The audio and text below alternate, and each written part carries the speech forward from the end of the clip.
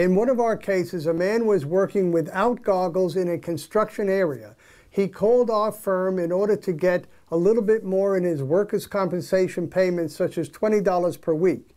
We asked him if he was suing anybody, and he was not. He thought workers' compensation was all he could get.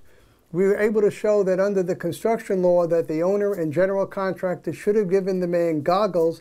Had they given him goggles, he wouldn't have been injured by a nail falling into his eye. He was shooting a nail gun at the time, and we almost took a verdict on it. It was settled during trial for $795,000, and the person was only looking to get $20 a week extra on workers' compensation loss of earnings.